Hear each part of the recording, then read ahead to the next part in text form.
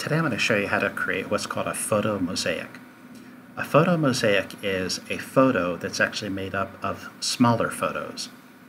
This looks like Old Main at the University of Findlay, but if you zoom in on this picture, you'll see that it's actually made up of individual photos.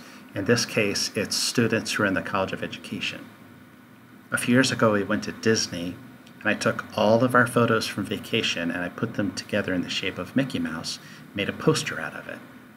Now, to do this whole process, you need three things.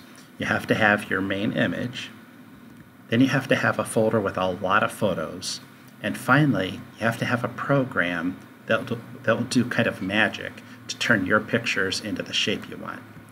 I'm using a program called AndeaMosaic. It's a free program. I have a link here at the bottom, bit.ly/AndeaMosaic. You can download it and install it on your computer. For a demo, I'm going to take 365 photos that I created when I did a year-long project where I took a photo every day. And I took all of these photos with this camera. So what I'm going to do is have those individual photos go together to form the shape of my camera. When I'm finished, it's going to look like this. So I'm going to open AndeaMosaic, and it very simply points out the 3 steps required to go through the whole process. The first step is to identify your main image. So you click on the plus, add your picture. So I've added my camera. The second step is to identify your folder of pictures. So you click on this icon. It brings up a dialog box where you can add a folder. I'm going to point it to my folder of 365 photos. Then when I'm finished with that, I'm going to save this list. This will let me create a file that can be used in subsequent photo mosaics.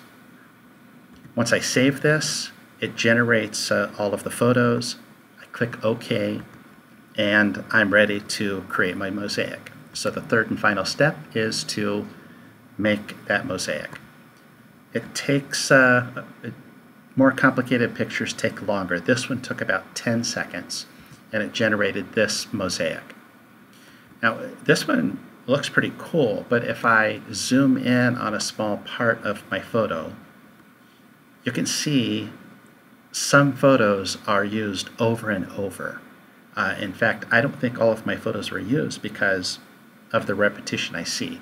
What I'm going to do is I'm going to go back to this, what's called duplicate spacing. Right now this is set to 3 tiles. That means every 3 tiles it can use the same picture again. I'm going to change this to 10. That's going to give me a lot more variability on which photos are used. Now when I regenerate my mosaic, I end up with this picture, which looks like a lot more photos were used in my picture. I started out with this, ended up with this. Now I can increase the resolution. If I go back to my settings and go from 40 tiles, the next one up is 5,000 tiles. This will give me a lot more pictures that are used to create my composite. So I end up with a picture that looks like this. So I started with this. Higher resolution gave me this picture. I could even bump that up to 10,000 if I wanted. And that would create a picture where I really start to see a final image that looks like my original main image. This is 10,000. Here it is 5,000. I'm sorry, this is my original. This was the 40 tiles up to 5,000 tiles, and finally 10,000 tiles. That's my photo mosaic using AndeaMosaic.